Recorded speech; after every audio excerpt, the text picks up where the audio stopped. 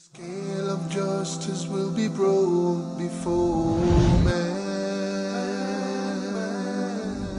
Now you shall have to explain your whole lifespan.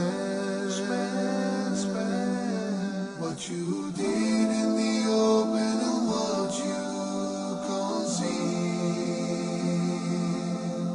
From big to small shall today be revealed. إن الحمد لله نحمده ونستعينه ونستغفره ونعوذ بالله من شرور أنفسنا ومن سيئات أعمالنا من يهده الله فلا مضل له ومن يضلل فلا هادي له وأشهد أن لا إله إلا الله وحده لا شريك له وأشهد أن سيدنا ونبينا محمدا عبد الله ورسوله. Brothers and sisters in Islam, Assalamu alaikum wa rahmatullahi wa barakatuh. The inevitable journey must be told for the Ummah to go back to their Lord, and in order to do the work of Allah subhanahu wa ta'ala that Allah subhanahu wa ta'ala entrusted them with. Brothers and sisters in Islam, one of the greatest certainties that we will die. All of us will die. Allah subhanahu wa ta'ala said in the Quran, كل نفس ذائقة الموت وإنما توفون أجوركم يوم القيامة فمن زحزح عن النار وأدخل الجنة فقد فاز وما الحياة الدنيا إلا متاع الغرور. Every single soul shall taste death, and indeed your rewards, your recompense will be with Allah subhanahu wa ta'ala in the day of resurrection, and indeed the one who will be moved away from the hellfire and admitted to paradise is the successful one. Brothers and sisters in Islam, Allah subhanahu wa ta'ala told Muhammad sallallahu alayhi wa sallam in the Quran, وَإِنَّكَ لَعَلَى خُلُقٍ عَظِيمٍ. You have the best character, the best manner. And at the same time, Allah subhanahu wa ta'ala told him in the Quran, إِنَّكَ مَيِّتٌ وَإِنَّهُمْ مَيِّتُونَ. You will die and they will die. If there is someone who deserves eternity in the face of this earth, would have been Muhammad sallallahu alayhi wa sallam, the one whom Allah subhanahu wa ta'ala praised his character in the Quran. في حلية الأولياء أبو نعيم حديث سهل بن سعد الساعدي رضي الله عنه, the Prophet sallallahu alayhi wa sallam said that Jibreel came to him and he told him, Ya Muhammad, O Muhammad, عِشْ مَا شِئْتَ فَإِنَّكَ مَيِّتٌ. Live as long as you want to live, you will die. وَأَحْبِبْ مَنْ شِئْتَ فَإِنَّكَ مُفَارِقُهُ. Love whomever you want to love. Love whatever you want to love, you will leave it. وَأَعْمَلْ مَا شِئْتَ فَإِنَّكَ مُجْزَمْ بِهِ. And do as you please, do as you want, you will be held accountable for what you do. وَاعْلَمْ أَنَّ عِزَّ الْمُؤْمِنِ وَاعْلَمْ أَنَّ شَرَفَ الْمُؤْمِنِ قِيَامُهُ اللَّيْلِ وَعِزُّهُ اسْتِغْنَاؤُهُ عَنِ النَّاسِ. Al-Hadith. Brothers and sisters in Islam, when Allah subhanahu wa ta'ala sent the angel of death, and the hadith في صحيح البخاري من حديث أبي هريرة رضي الله عنه, for the second time to Musa عليه السلام, Musa alayhi salam, once he heard from the angel of death that he could live as many years as his hand would cover if he would place it on the back of an ox. So many years. The angel of death told him, place your hand on a back or on the back of an ox, an animal. ضع يدك على متن ثور. And the many pieces of hair that your hand will cover on the back of that animal, for each piece you will live 1 year. Musa alayhi salam told the angel of death, then what? He said, then you will die. Musa alayhi salam said, now. Let's do it now. So regardless of how long you live, you will die. Brothers and sisters in Islam, you cannot flee from death. Allah subhanahu wa ta'ala said in the Quran, قُلْ إِنَّ الْمَوْتَ الَّذِي تَفِرُّونَ مِنْهُ فَإِنَّهُ مُلَاقِيكُمْ. Say to them, O Muhammad, the death that you flee off, it will meet you. You cannot protect yourself from death. أينما تكونوا يدرككم الموت ولو كنتم في بروج مشيدة. Wherever you are, death will overtake you. Even if you place yourselves on high, elevated, fortified fortress, death will come to you. Brothers and sisters in Islam, everyone will die. The ins and the jinn will die. في صحيح البخاري كتاب التوحيد حديث ابن عباس رضي الله عنهما, the Prophet صلى الله عليه وسلم used to make that beautiful dua. اللهم إني أعوذ بعزتك. اللهم إني أعوذ بعزتك. O Allah, I seek refuge with your glory. لا إله إلا أنت الذي لا يموت. والجن وَالْإِنسُ يَمُوتُونَ. And jinkind and mankind die, but you do not die. Brothers and sisters in Islam, not even your family members, not even those who surround you at the time of your death, who surround your bed at the time of your death, can help you. فَلَوْلَا إِذَا بَلَغَتِ الْحُلْقُومِ وَأَنْتُمْ حِينَئِذٍ تَنْظُرُونَ. And when the soul reaches the throat and the people who are surrounding the deceased are looking at him, وَنَحْنُ أَقْرَبُ إِلَيْهِ مِنْكُمْ وَلَكِنْ لَا تُبْصِرُونَ. But we are closer to him than you. Our angels who came to take his soul, the angel of death, are closer to you than you, family members, you friends, you neighbors. فَلَوْلَا إِن كُنْتُمْ غَيْرَ مَدِينِينَ. If you are truthful, تَرْجِعُونَهَا إِن كُنْتُمْ صَادِقِينَ. Stop that soul from leaving the body. Surah Al-Waqi'ah. And this is Tafsir al-Imam al-Tabari rahimahullah. Brothers and sisters in Islam, Surah Al-Qiyamah, Allah subhanahu wa ta'ala said, كلا إذا بلغت التراقي وقيل من راق. And nay, when the soul reaches the collarbone, again the exit of the body, it will be said, who can cure him? This is the view of Ibn Abbas radiallahu anhuma regarding that question. No one, brothers and sisters in Islam. So, إنك ميت وإنهم ميتون وما جعلنا لبشر من قبلك الخلد أفإن مت فهم الخالدون. We have never granted any human being before you, O Muhammad, eternity. Will they then be granted that eternity? It is a fact. It is a certainty.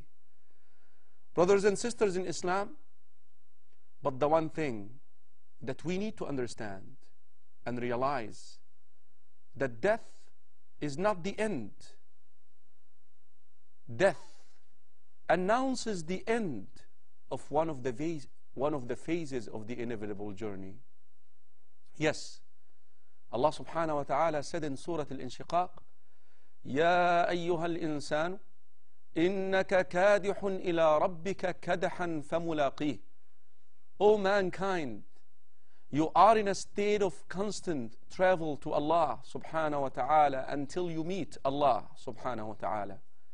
Yes, the life of this world is one phase, Death announces the end of that phase, but at the same time, it announces the beginning of another phase, which is the life in the graveyard. Hayatul Barzakh is another phase of that inevitable journey, brothers and sisters in Islam. Yes, and in al-Barzakh, in the graveyard, there will be a life from Jannah or a life from hell. In Hadith al-Bara ibn Azib radiyallahu anhu, and the Hadith fi Mustadrak al-Hakim, the Prophet sallallahu alayhi wasallam described for us, for the Ummah, what happens to the deceased after he is placed underneath the ground. Two angels come to him. In the wording with the Imam al-Tirmidhi, in one of the ahadith that addresses the same issue, Rasul sallallahu alayhi wasallam named those two angels and he described them, Munkar and Nakir. They come to terrify, intimidate the deceased, and they ask him those three questions. Who is your Lord? What is your deen? What do you say about the man who was sent to you? Three questions sound very easy, but only those who will be granted steadfastness will be able to answer. And you will only be granted that steadfastness by Allah subhanahu wa ta'ala. And upon answering, a caller will call, Sadaqa Abdi. If the deceased says, my Lord is Allah, my deen is Islam, and the man who was sent to me is Muhammad sallallahu alayhi wasallam, a caller will call, my servant spoke the truth. Furnish his graveyard from Jannah. Clothe him from Jannah. Open for him a gate to Jannah. That hole in the ground becomes a garden from paradise. If he fails, if he was not granted that steadfastness, a caller will call, he lied. Furnish his graveyard from the hellfire. Clothe him from the hellfire. Open for him a gate to the hellfire. Yes, there is a life in the graveyard. Yes, it could be a Jannah, it could be a hell. And that is why the Prophet sallallahu alayhi wa sallam taught us to make dua for the deceased who is buried. Allahumma ja'al qabrahu rawdatan min riyadil jannah wa la taj'alhu hufratan min hufar an-niran. O Allah, make the graveyard of the deceased a garden from paradise, and do not make it a hell, a bit from the bits of the hell fire. We will take a break. We will be back. The inevitable journey. Assalamu alaikum wa rahmatullahi wa barakatuh. The scale of justice will be brought before man. Now you shall have to explain your whole lifespan.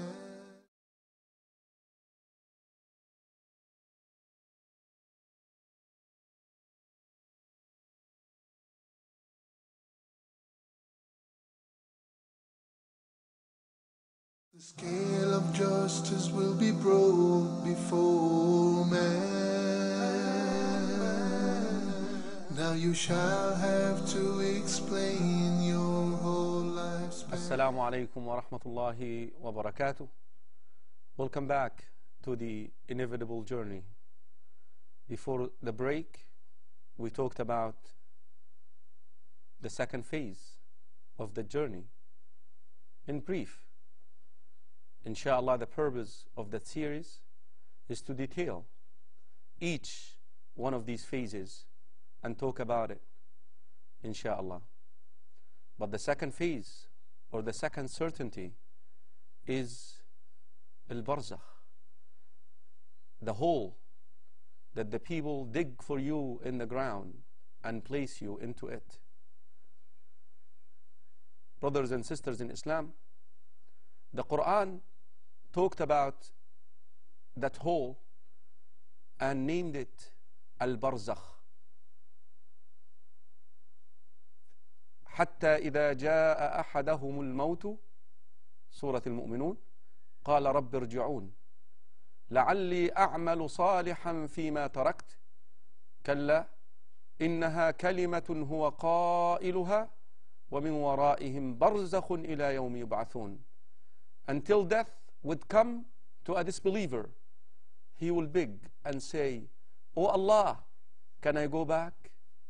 Can I have a second chance?" This is what a disbeliever, this is what a disobedient will say at the time of death. وَأَنفِقُوا مِمَّا رَزَقْنَاكُم مِّن قَبْلِ أَن يَأْتِيَ أَحَدَكُمُ الْمَوْتُ فَيَقُولَ رَبِّ, and spend of what we bestowed upon you before death would come to one of you, and he will say, "Rabb, my Lord, أخرني, can I have a second chance? Can I have more time?" The same thing, but the answer, the request is denied. كلا, nay. You know why? إنها كلمة هو قائلها. It's just a word. That is the nature of man. He will forget again. ولو ردوا لعادوا لما نهوا عنه وإنهم لكاذبون.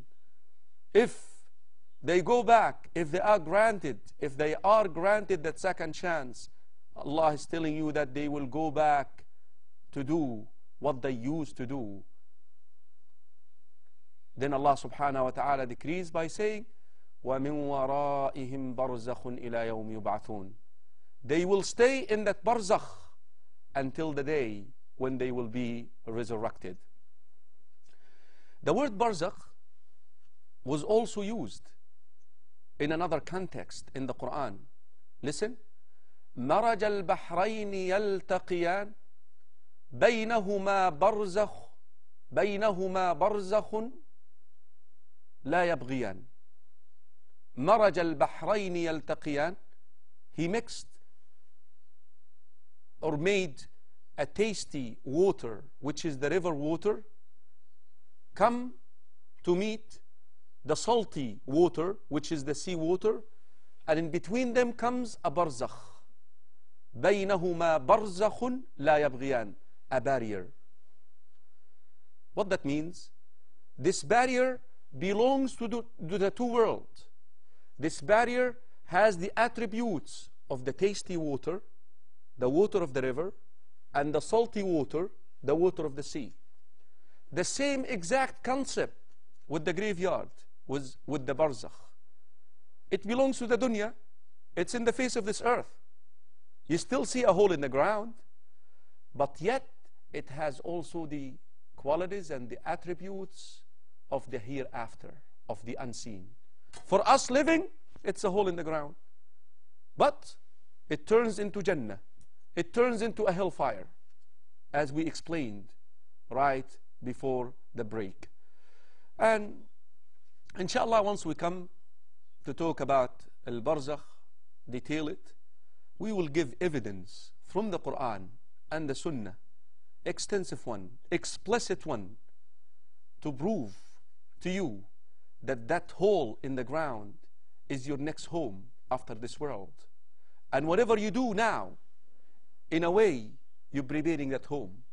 You're preparing it to be a garden from paradise or a bit from the bits of the hellfire.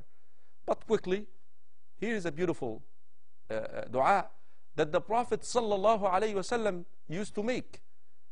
Abdullah ibn Mas'ud radiyallahu anhuma fi Sahih Muslim, he said, the Prophet sallallahu alaihi wasallam used to say, "Rabbi a'udhu bika min adhabin fi an-nar wa a'udhu bika min adhabin fi al-qabr."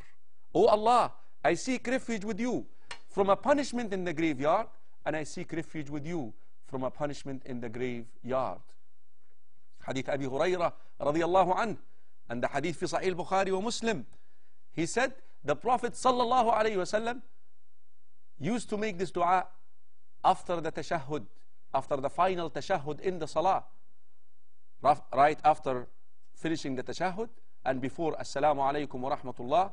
Rasul sallallahu alaihi wasallam used to say, Allahumma inni a'udhu bika min adhabi jahannam, Allahumma inni a'udhu bika min adhabi al-qabr, Allahumma inni a'udhu bika min fitnati al-mahya wal-mamat, Allahumma inni a'udhu bika min sharri fitnati al-masih ad-dajjal.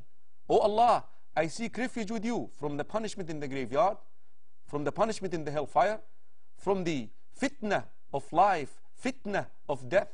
I seek refuge with you from the evil fitna of the Antichrist. Abdullah ibn Abbas, in the wording of this hadith, fi Sahih Muslim, he said, the Prophet sallallahu alayhi wasallam used to teach the companions this dua like he would teach them a surah from the Quran. Yes, al-barzakh, the graveyard, is a certainty that we're going to have to face. And it is the second phase of that inevitable journey. And it becomes a garden from paradise, a bit from the bits of fire. What you do with the dunya right now. Brothers and sisters in Islam, you will be amazed to learn that as we advance through the phases of that inevitable journey, the time that we spend in each phase is longer. Look, that journey starts with the womb of the mother. Some infants stay 7, some 8, some 9 months. Then comes in the dunya. How long do we live in the dunya? Rasul sallallahu alayhi wa sallam said, and the hadith fi Sunan al-Tirmidhi min hadith Abi Hurairah radiyallahu an, the Prophet sallallahu alayhi wa sallam said, أعمار أمتي بين الستين والسبعين وقليل منهم من يجاوز ذلك. The lifespan of my followers, of my ummah, is between 60 years and 7 years, the overall average. Some, of course, will live up to 100, Allah knows best. And some will die before this. But the overall average, 60 to 70 years. So 7, 8 months, 9 months in the womb of the mother. Now, the phase life is 60, 70 years. Look at the graveyard. How long? It could be 1,000 years. It could be 2,000 years. It could be 3,000 years. It could be 4,000 years. Imagine the people who were buried in the graveyard since the time of Adam alayhi salam. How many years? آلاف السنين, 1,000 years. Then comes in the next phase, which is the third certainty, which is resurrection. A day, brothers and sisters in Islam, that is, and listen to that figure with your heart, 50,000 years long. تعرج الملائكة والروح إليه في يوم كان مقداره 50,000 سنة. 50,000 years. Just one day, the day of resurrection. Just one day. Brothers and sisters in Islam, the conditions on this day are out of this world. Rasul sallallahu alayhi wasallam gives us some of the description. People will be resurrected. Hadith Abdullah ibn Abbas radiyallahu anhuma, and the hadith Sahih Bukhari. Naked, barefoot. They will be soaking in their sweat because of the sun being so near to their heads. Hadith al-Miqdad ibn al-Aswad fi Sahih Muslim. Rasul sallallahu alayhi wa sallam said the distance is almost a mile. وَجِيءَ يَوْمَئِذٍ بِجَهَنَّمٍ. The hellfire will be brought in the place of gathering. Miserable conditions. It's a certainty. أَلَا يَظُنُّ أُولَئِكَ أَنَّهُمْ مَبْعُوثُونَ لِيَوْمٍ عَظِيمٍ يَوْمَ يَقُومُ النَّاسُ لِرَبِّ الْعَالَمِينَ.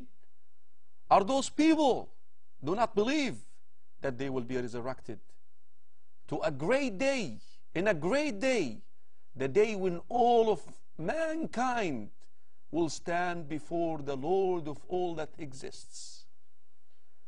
And it is also a certainty, brothers and sisters in Islam, that on this day, the 50,000 years will be filled 50,000 years for the disbelievers. But for the believers, it will feel like hours. As the Rasul sallallahu alayhi wa sallam described, Sahih ibn Hibban, Hadith Abi Hurairah radiyallahu an, the time when the sun declines to set until it finally sets. Add to this the privileges that they will receive, like being shaded under the throne of Allah or shaded under their sadaqah. Brothers and sisters in Islam, then comes the final and the last certainty, which is the everlasting abode, Jannah or hellfire. This is the fourth and the last certainty of that inevitable journey that will be our topic, insha'Allah, in the episode to come. We will talk about the final two certainties, maybe a little bit more, and then we're going to ask this question: why the Muslims are heedless from these certainties? And we will offer some cure and remedies, insha'Allah. Join us again, bidnillahi ta'ala, to talk about the inevitable journey. Assalamu alaikum wa rahmatullahi wa barakatuh. The scale of justice will be brought before man. Now you shall have to explain your whole lifespan. What you did in the open and what you concealed. From big to small shall today be revealed. Your deeds shall then be weighed in a scale. This shall determine if you pass or fail. Heaven and hell shall be brought into vision. Allah alone shall make the ultimate decision.